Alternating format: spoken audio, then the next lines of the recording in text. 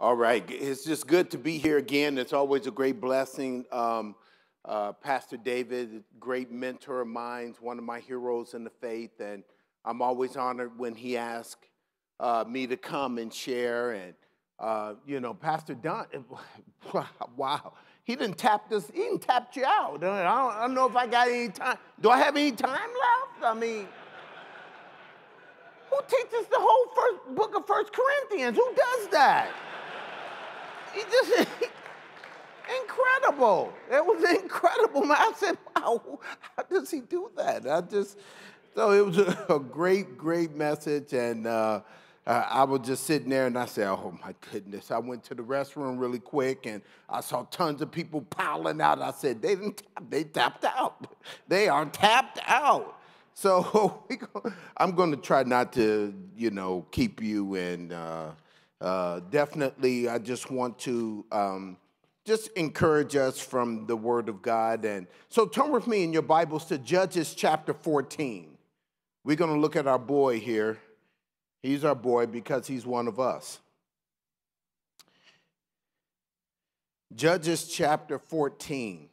And Father, we pray that your Holy Spirit would teach us this afternoon, Lord. Thank you for these men. And Lord, they have given half their day to come out to hear your word. I pray your blessings upon him, upon these men, and Lord, Pastor David for hosting this conference. And Lord, thank you for this great opportunity to share with your men here in Jesus' name. Amen. Judges chapter 14, the title of this message is Down Syndrome.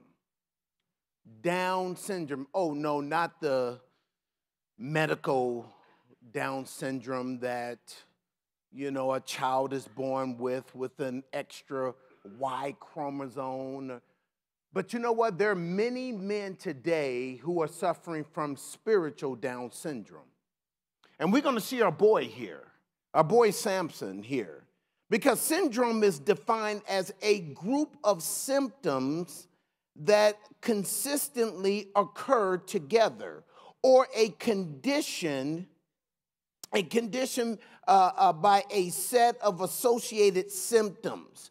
And there's some symptoms that we're going to see from our boy here, Samson, that we're going to see that these same symptoms are in our lives as well.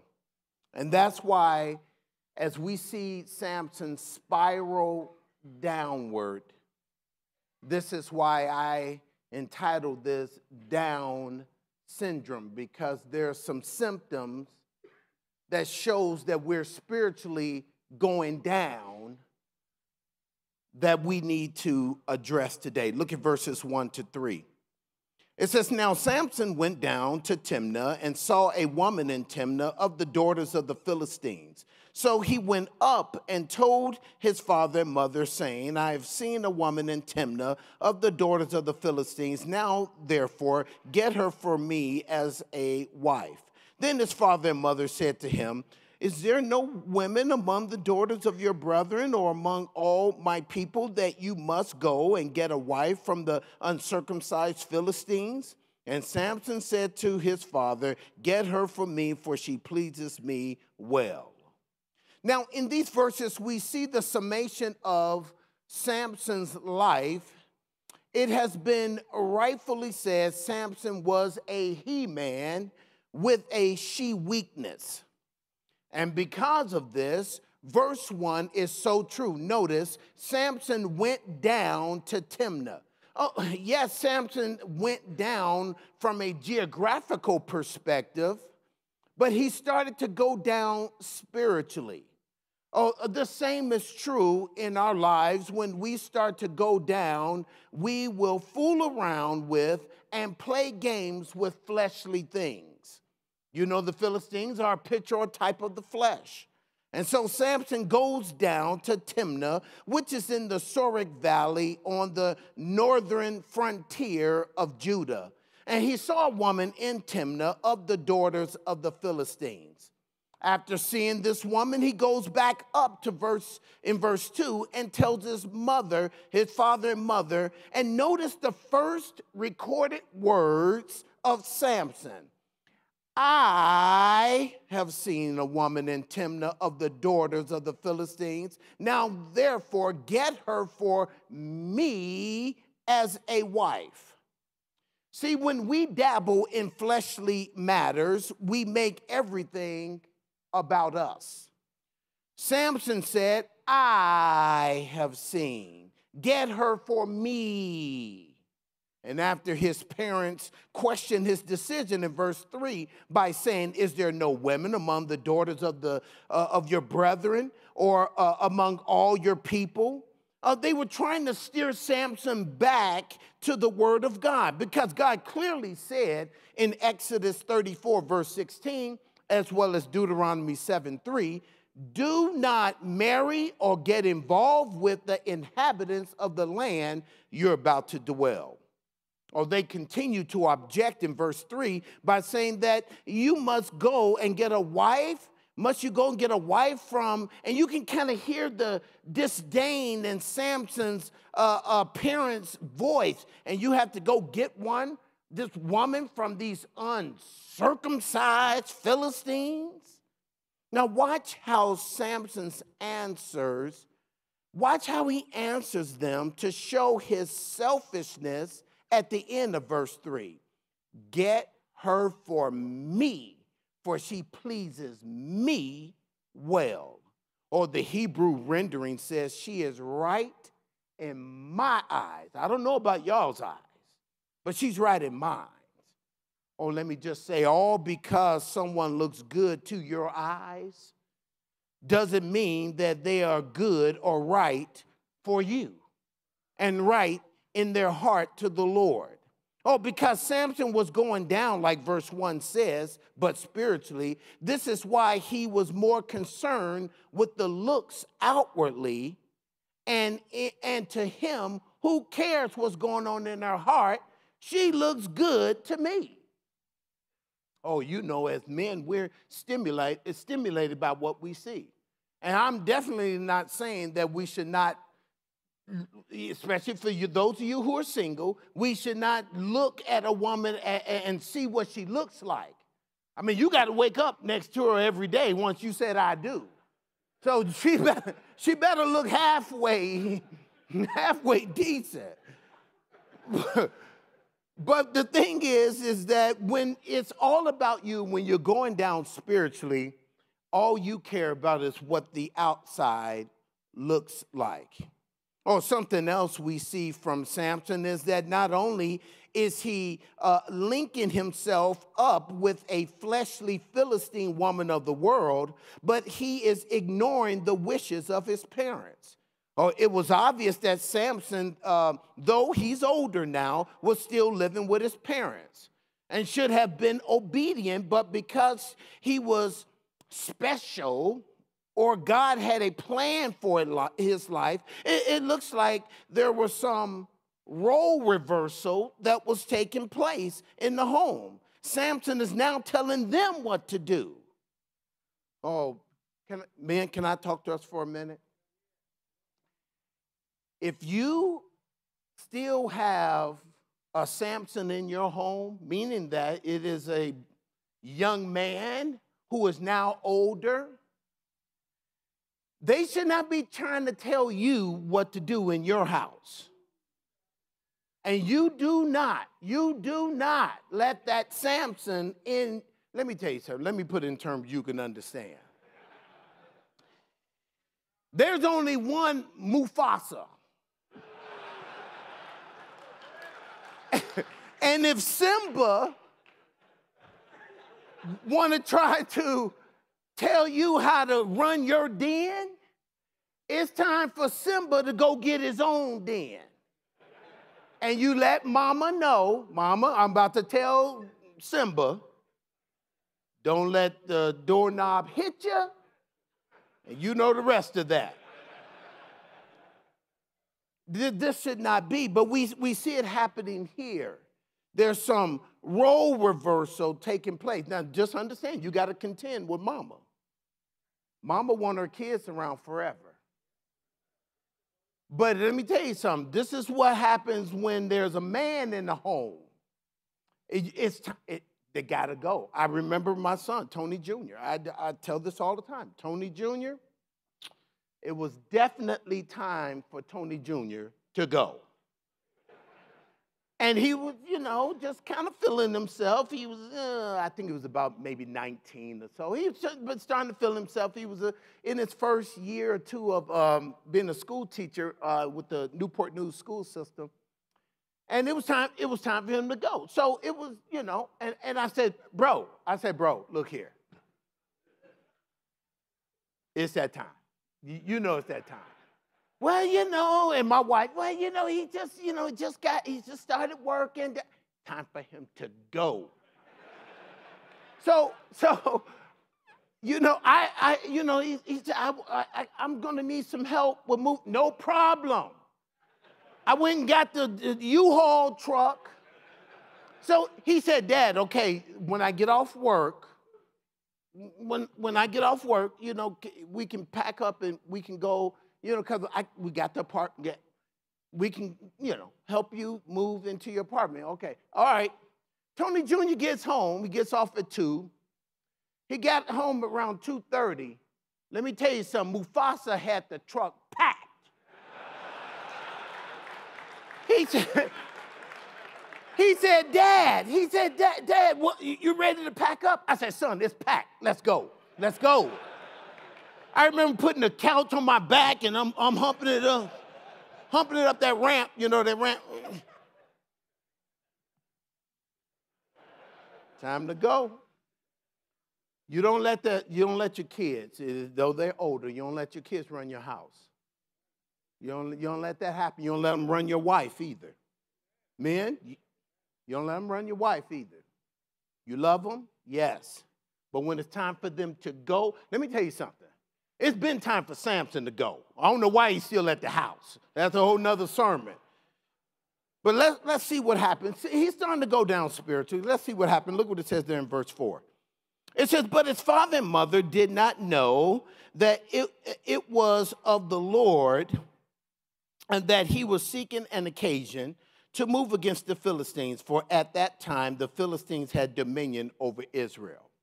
Now, things were so bad spiritually in Israel and in the life of Samson spiritually that God would use, notice this, that God would use, watch this, that God would use his rebellious ways to accomplish his will.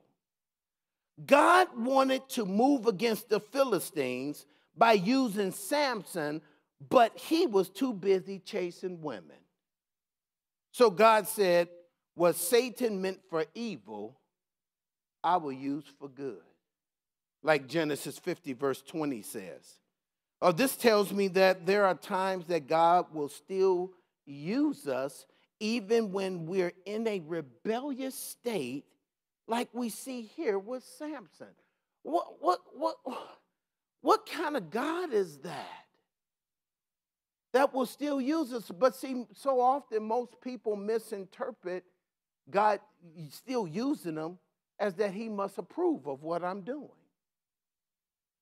God doesn't approve of what you're doing. He's giving you time to repent. He's giving you time. And I believe that there are some men here today. God is giving you room to repent. Maybe you're still helping out in the parking lot. Maybe you're still ushering at a door. Maybe you're still doing some other tomfoolery. And in your mind, you're like, okay, God is still using me. He's still using you because Romans 11:29 says the gifts and calling of God are irrevocable.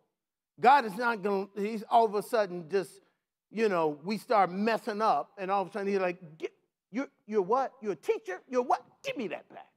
No, the gifts and calling of God are irrevocable.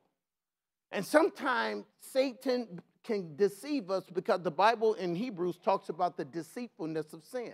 Sin can deceive us into thinking that because God is still using us, maybe, just maybe, he approves of what I'm doing. And that's not the case at all. He's given us time to repent. God always gives us time to repent. Stop listening to those hypothetical stories. Well, if I'm on the road and somebody cut me off and I flip them, I give them half of a peace sign and I flip them off. And if I crash and die before I repent, will I still go to heaven? Stop. Stop. God always gives us room to repent. And here, God is going to use Samson's rebellion to accomplish his will. Oh, look at verses 5 through 9. It says, so Samson went down to Timnah with his father and mother and came to the vineyards of Timnah. Now, to his surprise, a young lion came roaring against him. And the Spirit of the Lord came mightily upon him, and he tore the lion apart, as one would have torn apart a young goat, though he had nothing in his hand. But he did not tell his father or his mother what he had done. Then he went down and talked with the woman, and she pleased Samson well. And after some time, when he returned to get her, he turned aside to see the carcass of the lion, and behold, a swarm of bees and honey were in the carcass of a lion.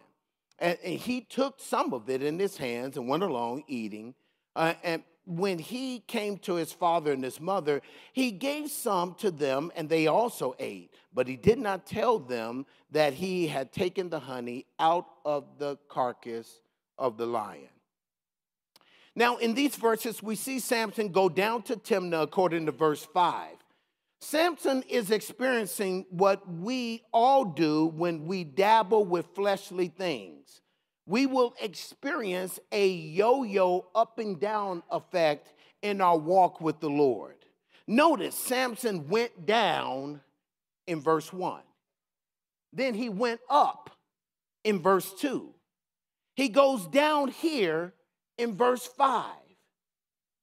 It's up and down, up and down. See, if you're experiencing a yo-yo effect in your life spiritually, I guarantee you that you are dabbling with fleshly, Philistine people or fleshly, worldly things. Because your life is like a yo-yo. It's up and down, up and down, up and down. This is what Samson was going through. So on their way down to Timnah, Samson and his parents, they came to the vineyards there, the end of verse 5 says. Now here's a side note. Remember that he was to stay away from wine or similar drinks, even grapes, because of his Nazirite vow. Because he was to be born a Nazirite, there were some things he had to stay away from. Dead things, drink, strong drink, or anything related to wine. And he was not to cut his hair. So because of that, he was to stay away from these things. Notice how he is going down to the vineyards of Timnah. Hold up. Samson, you're not supposed to be doing that. And here he is. Samson is on dangerous ground. I just have to ask you, have you been to the vineyards of Timnah lately? A place that is dangerous, that can cause you to sin against God. The vineyards of Timnah is any place that is forbidden or that will cause you to sin against God. You know what that is for you. You know what the vineyards of Timnah is for you. So as they approached the vineyards of Timnah, the end of verse 5 says, now to his surprise, a young lion came roaring against him. Oh, we all know from 1 Peter 5:8 that Satan is like a roaring lion seeking whom he may devour. And here is Samson in a place that he should not have been, the vineyards of Timnah, and no wonder he comes face to face with a lion. And the same is true for us when we find ourselves in our vineyards of Timnah, the forbidden place. Don't be surprised when you come face to face with your lion, Satan himself. You know what? We were just at my house just watching a movie, and we were sitting on my couch, and you know, all of a sudden she just said she was cold, and I just put my arm around her, and next thing you know, we fell into sin. You were in the vineyards of Timnah, the forbidden place, and you wonder why you came face to face with your lion. Well, we're just in the back of my car, you know,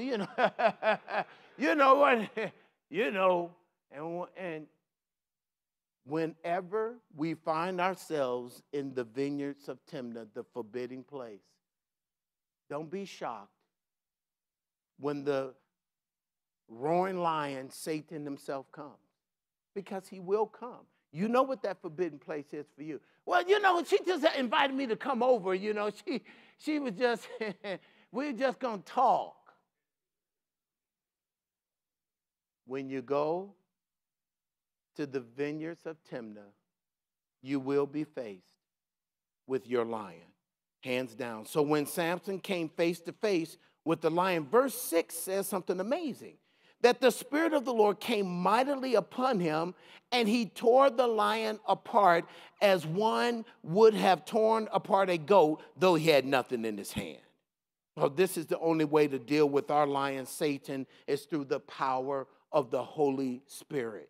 There is nothing in our own power or strength that can defeat our lion, Satan. There is nothing in our hands that we can use to defeat Satan. We need the power of God's Holy Spirit to defeat Satan in our lives. Zechariah 4:6 is not by power nor by might, it's by his Spirit, says the Lord. That is the only way you can defeat your lion that's in your life. The only way. Notice the last part of verse 6 says that, but he did not tell his father or his mother what he had done. See, this is what happens when we start dabbling in fleshly Philistine activities. Watch this. Don't miss this point. We become secretive. We don't want people to know our latest fleshly activities. Going in the other room, whispering to talk on the phone, hiding our phones and putting a lock on it that will rival Fort Knox. You got to have retina scans and face recognition plus thumbprint just to get into your phone. What are you trying to hide? You know who you are, too. Every time you got to have your phone near you, and the phone is always facing down, so nobody can see, when a message pops up or that light flash, so you always got it down. And then when people are talking to you, you're like, yeah, and you're doing this. Oh, yeah, You become secretive. That's how you know you're going down. You experience a yo-yo in your walk. You start to become secretive. You don't want people to know, hey, where you been? Oh, well, just, I ain't been nowhere. You've been gone for 3 hours. Well, I was just, just messing around, just.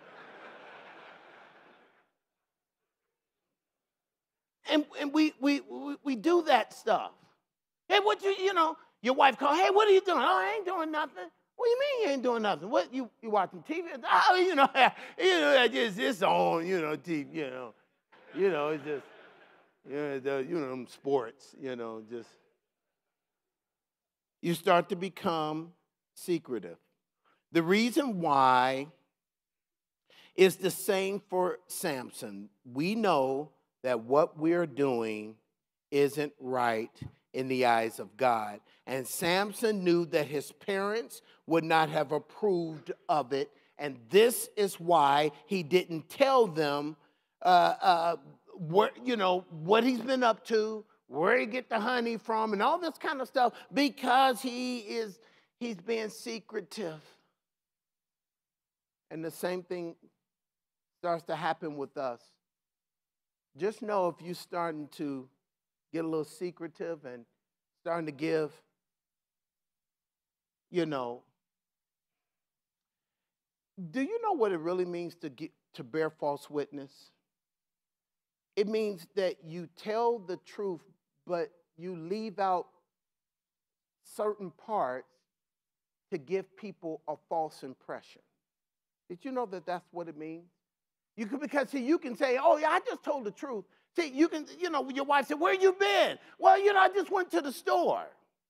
What took you so long? Them lines, it's just long, just at the store.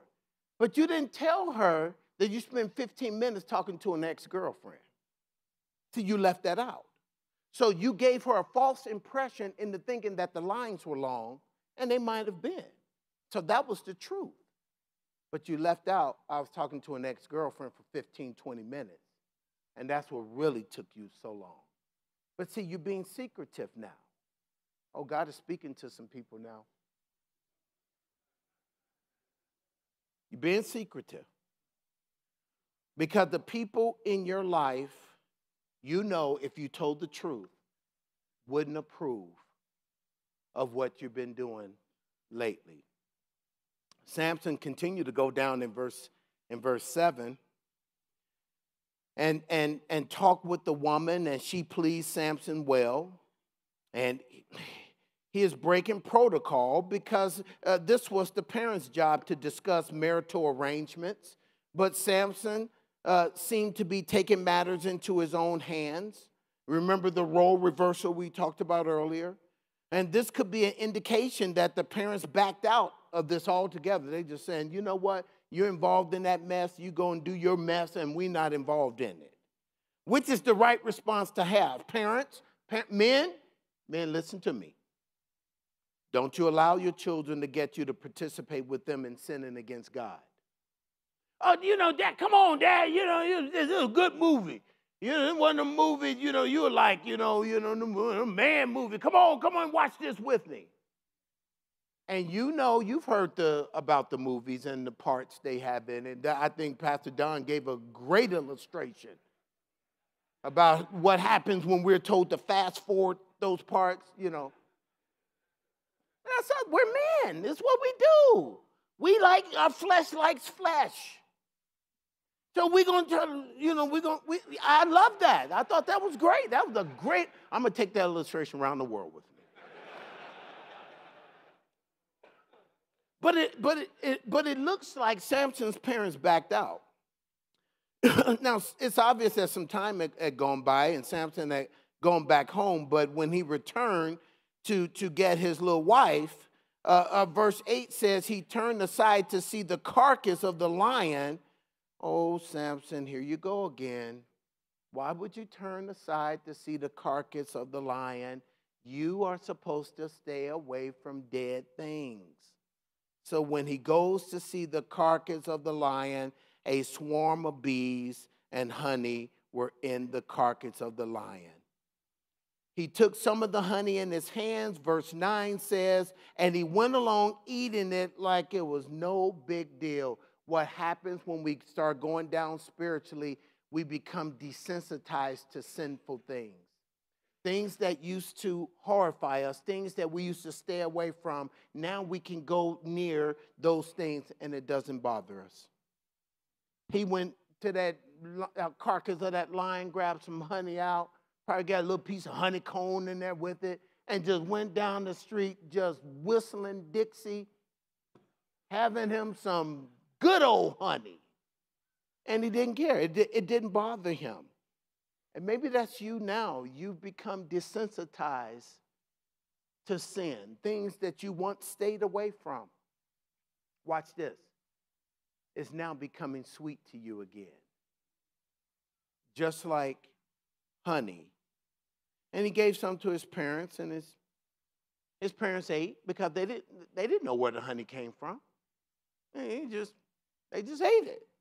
See, we always get innocent people.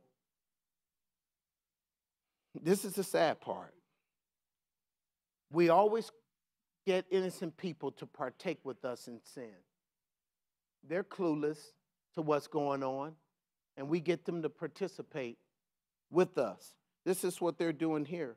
The last part of verse 9 says, but he did not tell them that he had taken the honey out of the carcass of the lion. He didn't tell them because sin is always sweet to us at first, and we don't want to stop partaking of it. It seemed to give us energy. That's what honey does. That new honey that you've been kind of messing around with, kind of give you a little perk, a little energy. Like honey does, natural honey does. But just realize what comes with honey, bees. And all of a sudden, that little honey that you thought was sweet, that you thought was everything your wife is not, is now buzzing in your ear. Buzzing around and like a little bug. It's bugging you now. It was sweet at first, just like honey, but bees come with honey. Bees also sting. And just like our brother said, that little honey he was messing with, she stung him because she hit his wife up and said, guess what? I want to apologize for the inappropriate relationship I've been having with your husband. See, she a sting. That's what happens. She's a woman. And she, like a bee, will sting you. Oh, it's sweet at first. Woo, boy. It's sweet, and you got some energy, you know. Keep messing with that honey. And the bees will soon be following. And they'll sting you. And it won't be a pretty thing. It won't be a pretty thing at all. You know, Samson did some other things, but you know what? You've been here long enough. Let me just, and I think I've shared enough. I was supposed to do the whole chapter, but as I said, Pastor Don tapped us out, you know, so.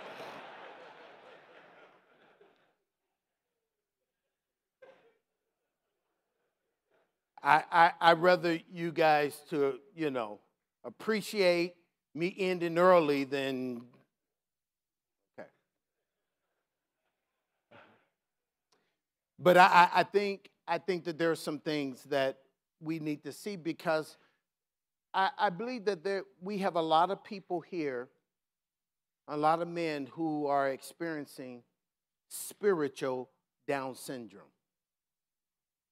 And you've been going down in these symptoms, because syndrome, it has symptoms, these symptoms that we've seen in Samson's life, I think you're starting to see them. And this is why it's time. I love things. So I wish the East Coast was like this. That's one thing you guys know how to do out here. Y'all know how to have conferences, and y'all show up. I mean, y'all show up. I mean, God bless y'all.